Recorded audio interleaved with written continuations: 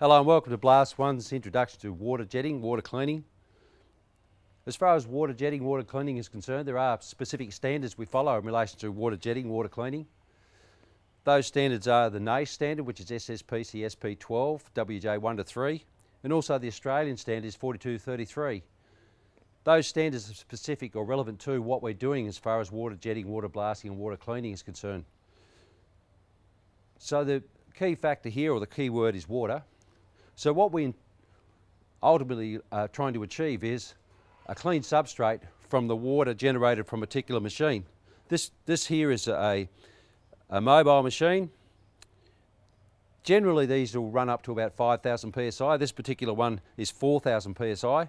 It is identified on a tag or plate as far as the machine's concerned in relation to what its capacity is, how many litres a minute it does, which is relevant to what size nozzle we use in that particular machine. So all of that is irrelevant to the output and capacity of the machine.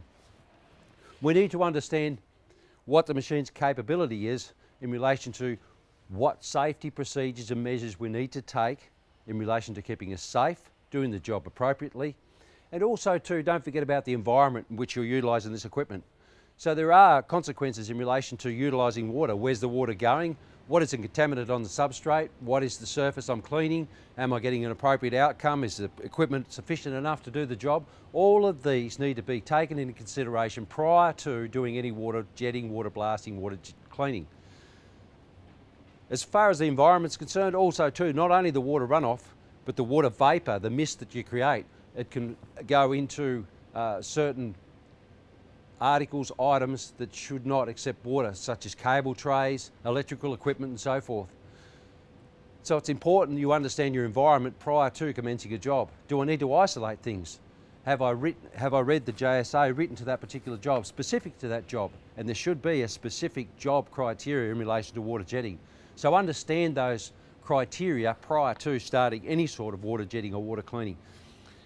It's important to remember that when you're projecting a stream of water, water is a conductor. So if you point water at an electrical item, it will travel back up the stream of water, and the consequence of it, you're electrocuted. So that's why it's important. Isolations are in place. Everything is covered in relation to what are the consequences of what I'm doing. There's also a noise factor too. Water cleaning, the gas engine or the petrol engine here, it does have an exhaust noise. Also too, the nozzle in which is selected for this particular type of pressure, it does have a noise factor. So those decibels are relative into what the environment you're working in. So make sure that you are compliant in relation to noise, water runoff, and the consequences of my actions in relation to water jetting, water blasting, water cleaning.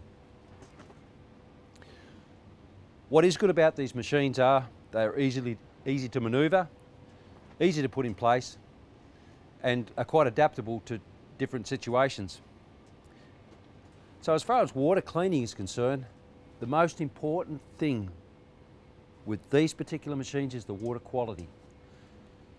So I use tap water, or potable water as we call it, so it's drinking water.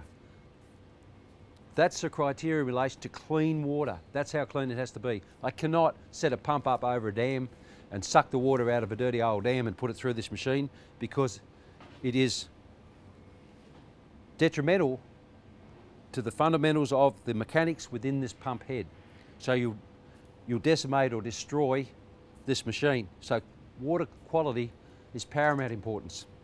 The way we've set this one up, we put a pre-filter on the tap and then run the hose through. So before I even endeavour to actuate this pump, what I will do is run the water and ensure that it is clean and the filter is not impeding the water flow, because the important thing is these pumps cannot run dry. They can't run out of water.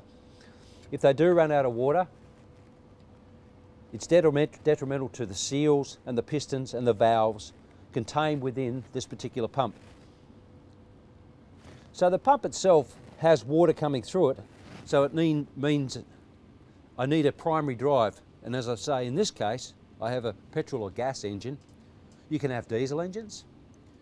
You can have electric to drive that particular pump.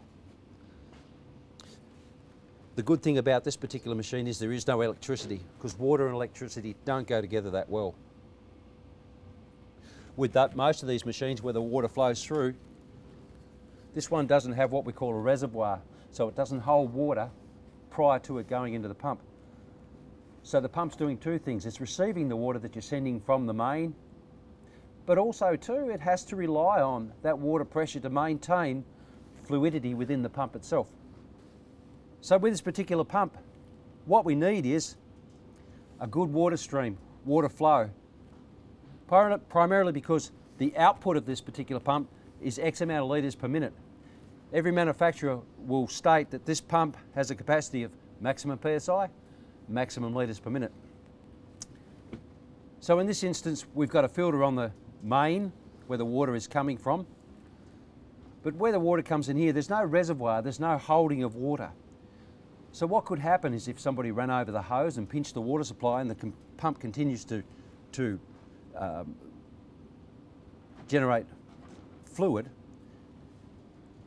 it starts to starve of any liquid, so the fluidity within the pump is reduced to such a degree that it becomes detrimental to the operation of the pump. It'll actually cook the pump.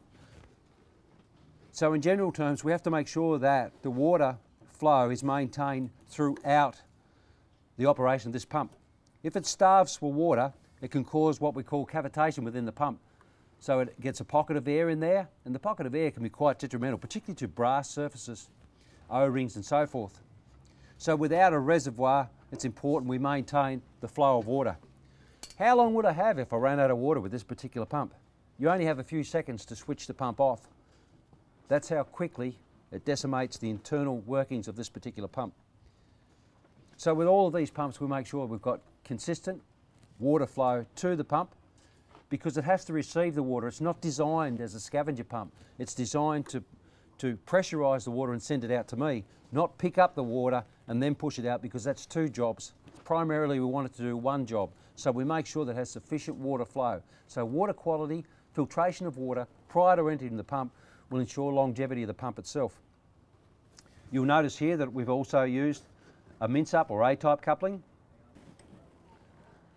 So you'll notice where I've connected this particular pump, we've got a A-type coupling as well as the nylon garden fittings as well to accommodate the securing of the hose.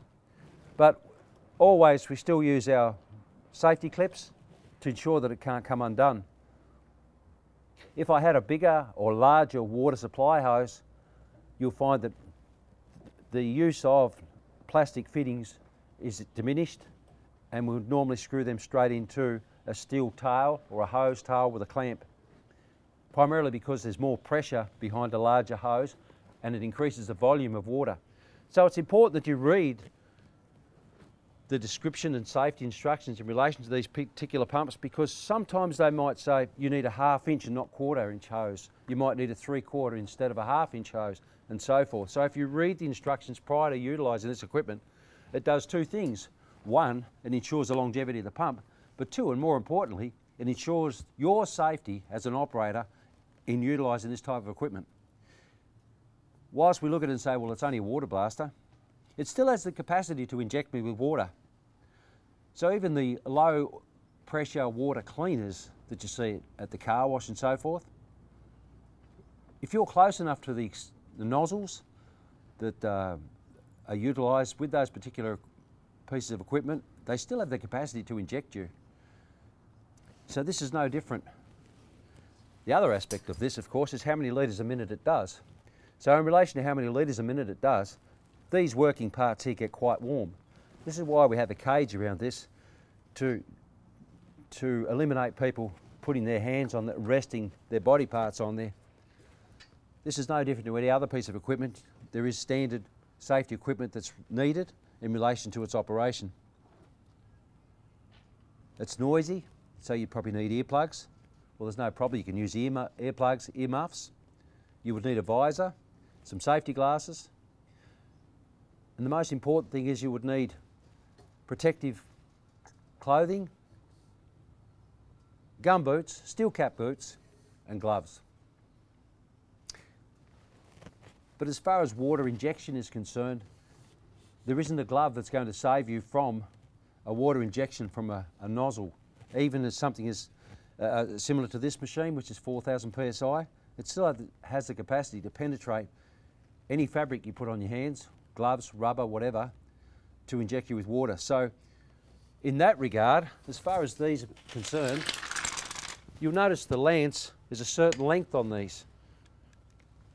Well, that's to make it comply with standards. The standard is the length of this lance has to be at least 1200. Why do they make it a certain length? Well, if it was short, can you imagine the ability to be able to point it at myself? So the whole idea of this, you can see the handle's here and the end of the nozzle is up here. So you see, I can't physically shoot myself with it. But what you can do, if you're not careful, is run it across your feet. So that's why we wear steel cap gumboots or steel cap boots. And you can get a spat that goes over your boot as well if you're concerned about it. So there's a shoe cover or boot that's aluminium that can protect you in that regard too, particularly if you're looking at doing drains that are close to near your feet. But common sense prevails. If I'm going to work an area near my feet, of course, I'll step back, take a stance so I don't fall over, pull the trigger and work away from myself, not toward myself. So the lance is designed in such a way that I can't shoot myself. But the triggers on these particular guns, on all water jetting, water cleaning equipment, they're what we call a hold to activate device. So they have a safety. As you can see, the safety normally drops down to eliminate the depression of the trigger. But if I clip that back up out of the way, I can now depress the trigger. But if I let the trigger go, it stops. That's what we call a hold to activate. So I have to hang on to that to activate the nozzle. Now, having said that, the one aspect of any water cleaning unit that'll undermine its integrity and deem it unsafe as well is an act called triggering. So once I start water blasting, it's important that I depress the trigger and maintain depression to do the job. So what I'm saying is you don't look at a job and say, okay, then I'll give it a squirt, depress the trigger, because for every action you have here, there's a reaction down here with the pump itself. So the triggering that I mentioned is something that you don't find as a habit, triggering, because every time I let this go, the pressure that's in this line that stops at the gun here has to go somewhere. So I build up pressure, and by letting the trigger go, the pressure is still maintained and built up in here. It has to go somewhere. So in these particular units, we have what we call an unloader valve. So the unloader valve, what it does is when the pressure builds up around the maximum pressure of the pump, it'll start to dump the pressure. So the unloader valve, every time you pull that trigger, it's spring loaded. So it comes home and allows you to maintain pressure. When you let the trigger go, the unloader valve will wait until it builds up sufficient pressure and then it'll start lifting off the seat. So it's held by a spring on the seat. So every time you let the trigger go, the pressure will build up in the pump, then the unloader valve comes into action and starts unloading the pressure so that you don't have an increment of pressure to the stage where it's detrimental to the pump and it explodes. That's what an unloader valve is designed to do. So if you trigger this particular unit, the pump itself is trying to unload, and you're wearing it out prematurely. So what I suggest you do is arrange yourself to do the job, walk up to the job, pull the trigger and hold the trigger on to complete the work without triggering on and off, on and off, on and off. And that's indicative to all water blasters, not just small ones, also, and more so, high pressure units up to 40,000 psi. So when I say you have to depress the trigger and hold it on as long as possible, well, of course, if you have to stop and move, there's nothing wrong with letting the trigger go, moving, or if there's an incident or you can see a potential hazard occurring, of course, let the trigger go. But then you need to come back to the pump and release the pressure or turn the machine off. So on all of these machines, there's the capacity to increase the pressure or decrease the pressure. Now with most of these type water blasters, there's a small cap that covers a pressure gauge. It's mandatory that they have a pressure gauge on them. Most of them are what we call liquid filled. So they've got glycol in them with a glass front. That's why the cover's on there. Now the glycol is put into the gauge to hold the needle still. So because it's liquid filled, it assists in holding a secure reading from the needle. So say for example it wasn't liquid filled, the needle would fibrillate to such a degree that I couldn't read what it was telling me. So they liquid fill these for that reason. So if the liquid runs out or this glass is damaged, you need to replace it. The other aspect of it, of course, is it's got a venturi entry in the back of it where the water pressure builds up and comes through into this chamber. So if you lose that glycol, break the glass, damage the gauge, there's a consequence for that too, because the water has got somewhere to escape and will eventually push all the glycol out of this and you can't read what it's doing. So if you damage this gauge, what I am saying is you need to replace it immediately. So the cover's on there for a reason. Will I leave the cover on there all the time? Of course not. If I'm trying to establish a pressure, remove the cover and you'll increase the pressure gauge to establish what pressure you're after in relation to or what's consistent with the job requirement. So the cover's there for a reason. So what else do I need to know about this here? We've got 3 valves, 3 pistons, and what we call an oscillating cam in there, which I can show you with a cutout. And the cutout is indicative to what's inside this pump. So because this one's not cut out, everything's sealed, of course. So the important thing is there is maintenance involved with these machines, such as checking oils, and that is oil to this pump. And there is a specific viscosity of oil that you use. So the daily maintenance requirement of this particular machine is, of course, your oils, your wetted areas. So what are they in this instance? Well, we've got gearbox oil for the pump itself, which is checked daily. And it does have an identifier on the stem to show me how much oil's in there. One thing that does signify premature wear on these machines is the fact that if the oil stems and seals within this pump are undermined, worn, this oil that I'm checking now is the right colour as it shows clearly on the stick itself. If the water was penetrated into this oil gallery, this would be milky. So if you've got milky oil, 9 times out of 10 you'll find that you're losing pressure as well. So there's a problem with the seals and this pump needs to be repaired. Can anyone repair the pumps? I'd suggest you use the recommended repairer or supplier in relation to the pump itself if you're not proficient with the mechanics in relation to these pumps. So the oil has to be checked daily in the pump, and also to check the oil in the motor or the primary drive for this particular unit. So here you are, you see, you can check the oil to make sure that's right. Ensure that all this is level prior to trying to check these things. So just make sure the little O-ring on the bottom of this is wiped clean. There's no debris on the outside of the pump body prior to undoing this, as it may be dropped inside and become detrimental to the crank bearings, seals that are maintained within this pump itself. The newer model pumps also have what we call a low oil cutout. So if this particular drive motor is low on lubricating oil, it won't start. The machine will actually shut down.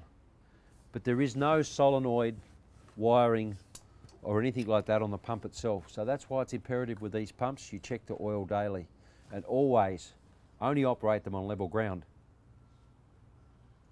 So as far as keeping safe, checking oils, making sure that everything's done up tight, sufficient clean potable water to drive the pump. There's one other thing we need to attach here, of course, which is the water blasting or water jetting or water cleaning hose.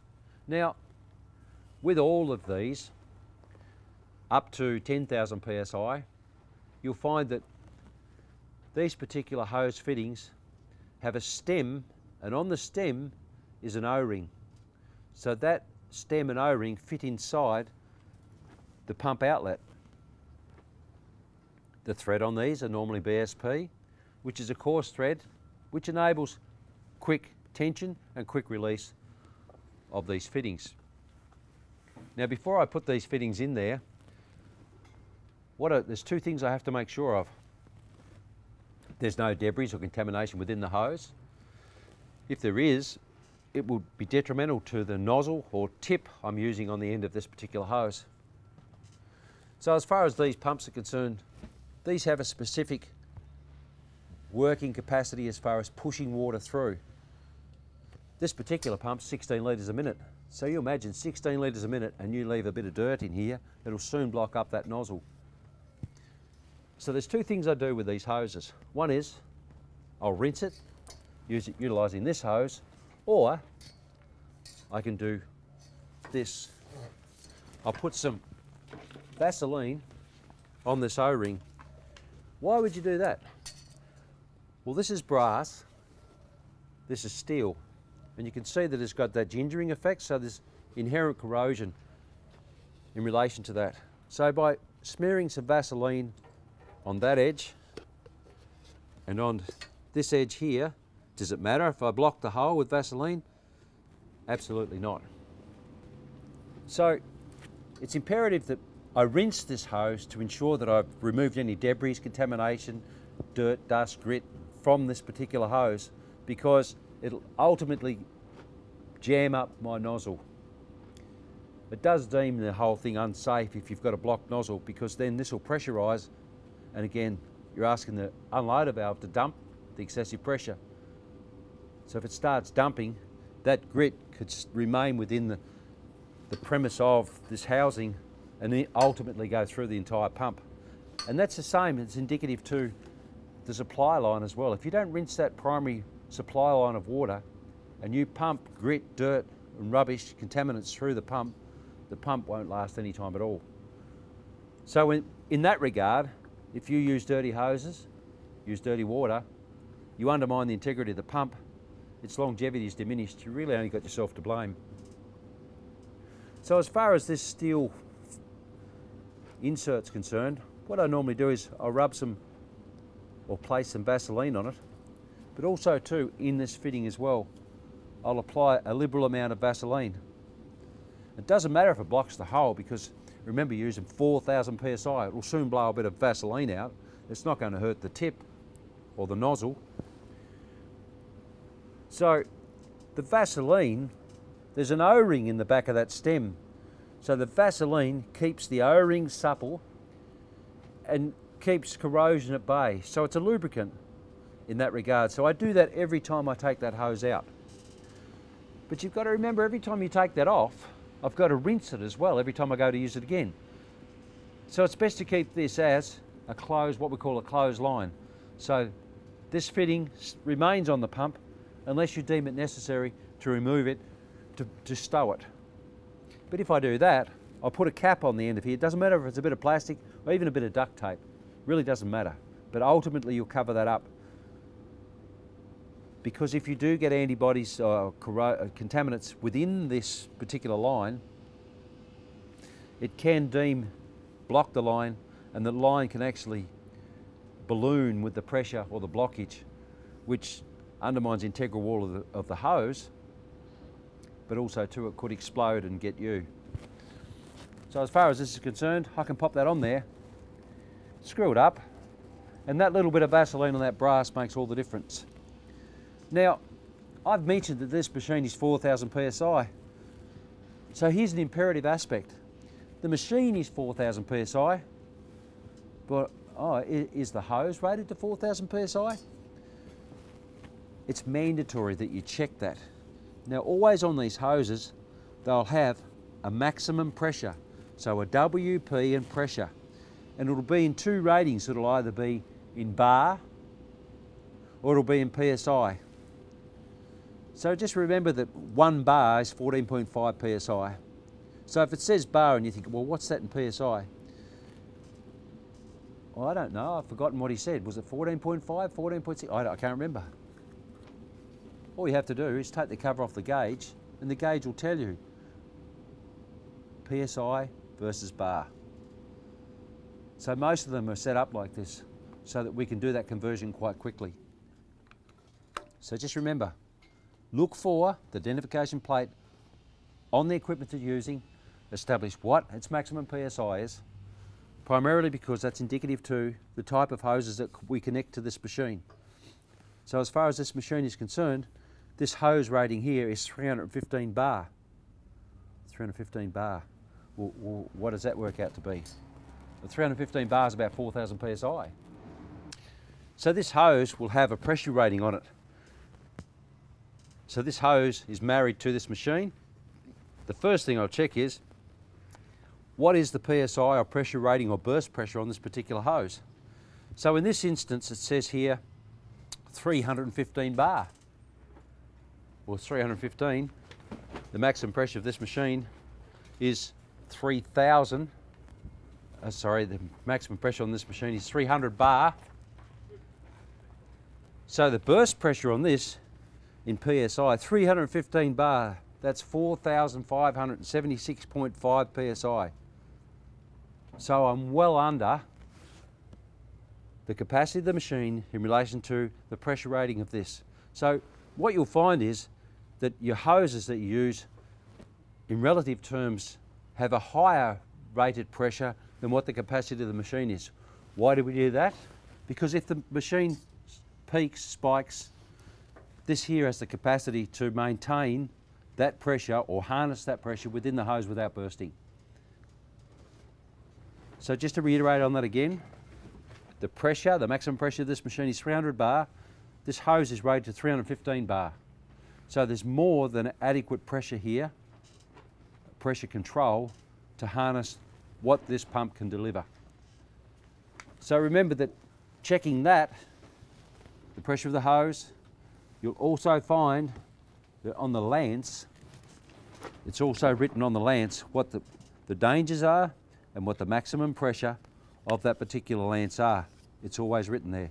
So to ensure that you're safe, you will check that to ensure this maximum pressure, which is 330 bar, is indicative to the hose pressure and consistent with the compliance plate in relation to pressure ratings. So 1, 2, 3. They all have to comply so that you ensure that you maintain safety. What I would never do is use a hose that's less than the pressure rating of this. Because these hoses are like a hydraulic hose. They've got a wire braid around them with an internal line-on lining, and then you've got the swaging or the wrap on the outside of them. So it's important to remember, I can't crimp this hose. If I put a crimp in it, it's deemed unsafe and has to be removed from site, cut and put in the rubbish bin. If there's any abrasions, significant nicks out of the hose, again it's deemed inoperable and removed from the machine. If you manage to bend this lance, a small bend, a minor radius, it's deemed unsafe, primarily because this will be 316 tube, and because 316 is not a pliable metal, if you bend it too much, you undermine its integral wall strength, and again, there could be an accident or incident. So if you bend them, you need to replace them. These fittings on here, this is what we call a quick release. Now you'll find the quick release here in smaller units. You won't find this once we go to 7,000, 10,000, 20,000 PSI, primarily because this is deemed safe up to 10,000, or 7,000, sorry. You go to 7,000 above that, that's when you're asking a bit too much of that particular fitting to hold that pressure. So is there any pressure here? Well, of course there is, because there's back pressure from the nozzle, and when you open the trigger, there is still maintained pressure within this line. So the same pressure that's running through that hose runs through this lance. As a consequence of water passage that's relatively quick, it can become quite hot, so it can heat the water up. So that's what this is for. It's actually just a safety device to reduce the possibility of you burning yourself from this lance getting warm.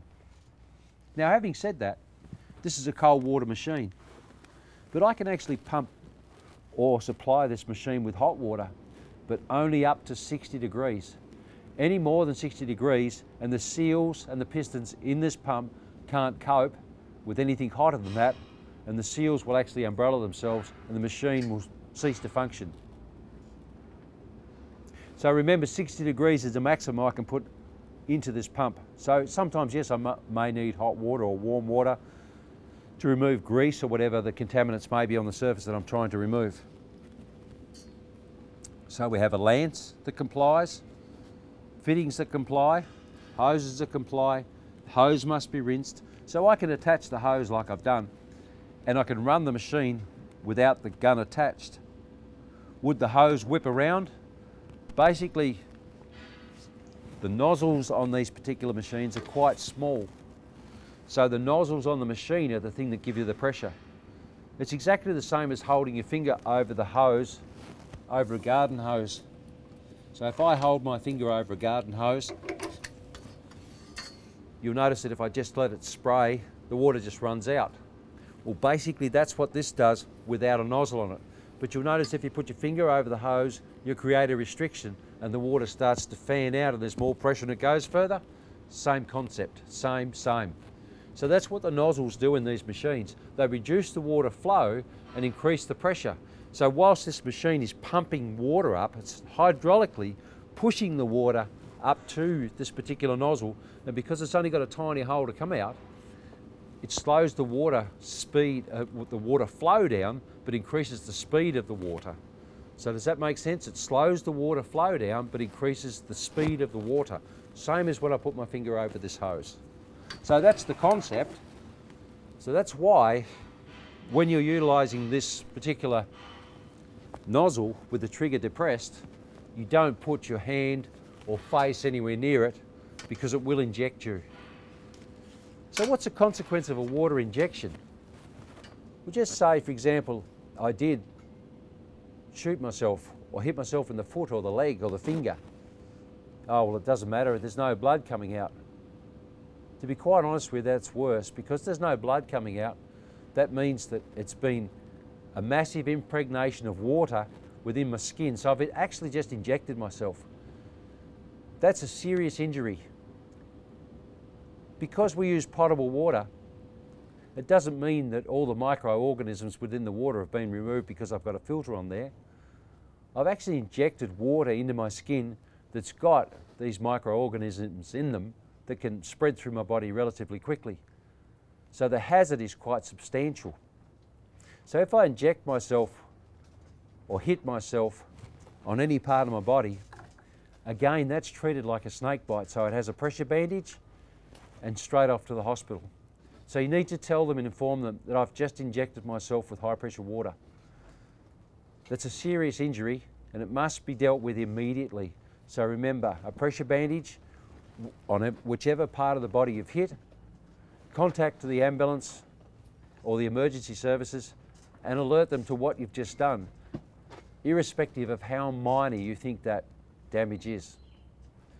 So if you follow that procedure, and hopefully you never need to, you've got a good chance of surviving that particular injury. So when you're selecting nozzles for this particular machine, how do I know which one is right? Well, you see, with all of these pieces of equipment, you'll get a manufacturer's instruction booklet. So there's lots of information in here about what the machine does, what its capacity is, so it identifies what the model number is, and so forth, what its maximum pressure is, how many litres a minute, what's the maximum temperature input of water you can put in there, suction height 2.5 metres, so it'll suck water. What we said earlier too is try and prevent that, help the machine by assisting it with water pressure feed so that you don't run the risk of cavitation. What it weighs, the recoil, and the recoil at the lance. So that means, here we are, the recoil at the lance. What on earth does that mean? So that's the inertia. That's what pressure comes back onto you from the lance, from the gun itself, when you depress the trigger. So it's 62.8 Newton meters. So luckily, 62.8 Newton meters is well inside the Australian standard as far as inertia or reaction force is concerned. So in relation to what this spec says, it's all quite compliant. If you're unsure about the information that is given on here, ring the supplier, or of course you can ring the manufacturer, because all the details in relation to who to contact is written on here. Most of the people at BlastOne would be able to help you. So if you ring the service desk and said, look, I'm a bit unsure on this, they'll help you out because they understand what all this chart means. The other aspect of this particular machine too is the nozzle sizing of this particular machine. It's found in several different charts. So let's have a look. 270 bar. If we follow this chart along, it tells us how many litres a minute, which is 16. But it also gives me a range of nozzles. So it says 00045, 15045, 25045 and 40045. What that's relating to is the nozzle sizes in thou. So it's 45 thou, but it's 00045. So that's what we call a pin jet. So that's just one pointy jet like this of water. Then we get a variation again like 15045, 25. Now we're starting to relate to the dwell angle.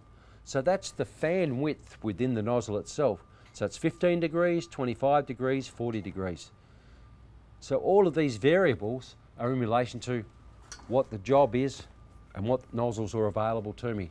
So it starts from a pin jet, comes out larger, larger and larger. Why do we have that? Well, it depends on what sort of job you're doing. Whether you need a wider scope, a narrow scope, or a pin jet to remove debris between two confined items and so forth. But remember that there's always a rebound factor. So when you hit something with water, there'll be a rebound factor.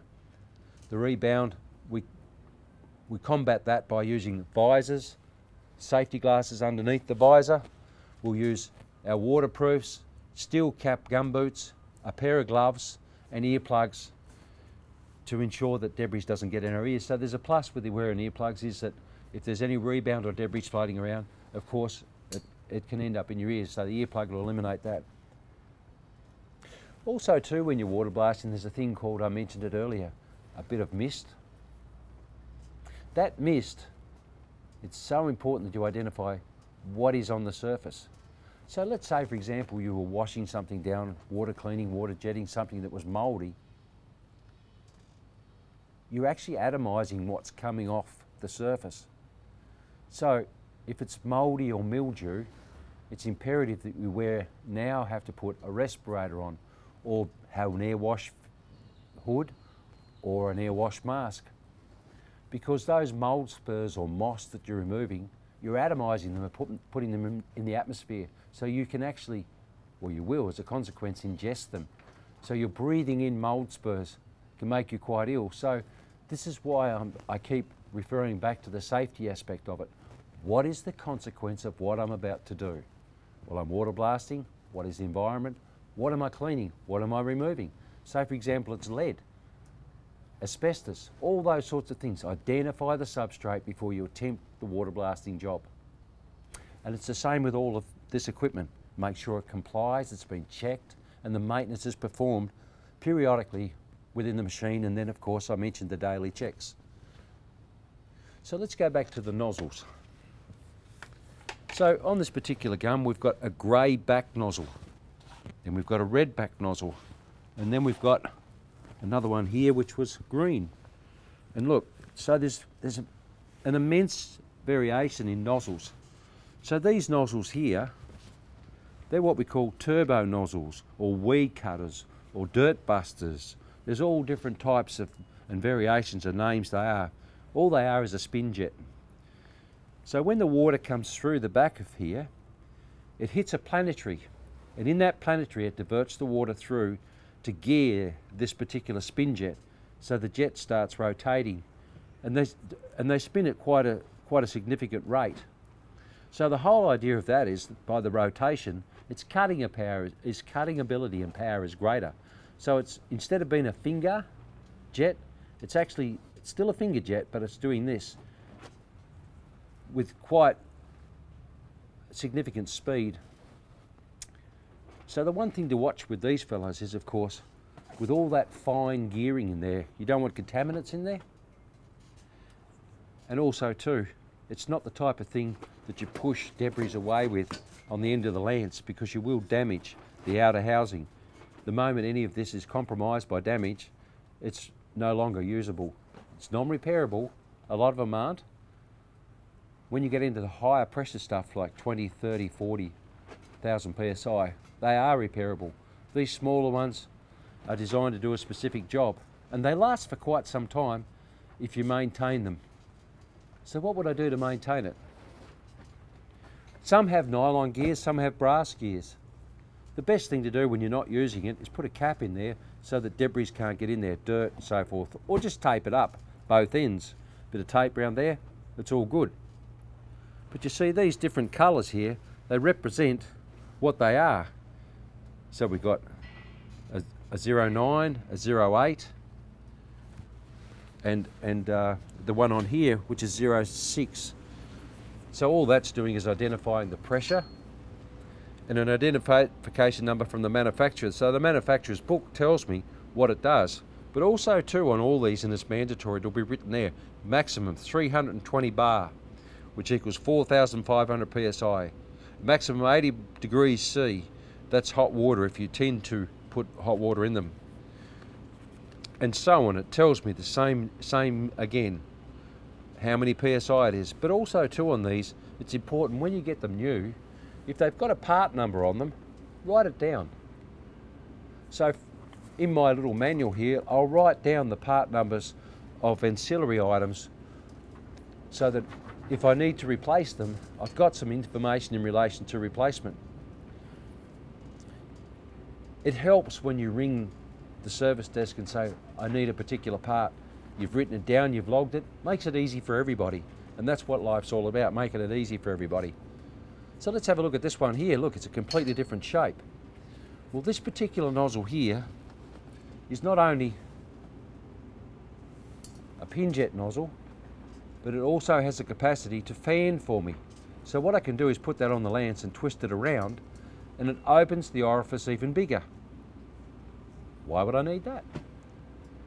The main reason I need that is because when it becomes a larger hole, I can actually put on the bottom of this machine a capillary tube, a suction tube, and I can put that into a detergent. It's important that I make sure the detergent corresponds with the manufacturer's recommendations, because you don't want caustic detergents running through your machine, because it'll undermine the integrity of the pump. But normal detergents can be run through this, liquid detergents, sucked up through here when you open this valve or this nozzle to a different setting. So it'll click around and it'll be a larger hole. So what it does is your flow rate remains the same, but the pressure's diminished.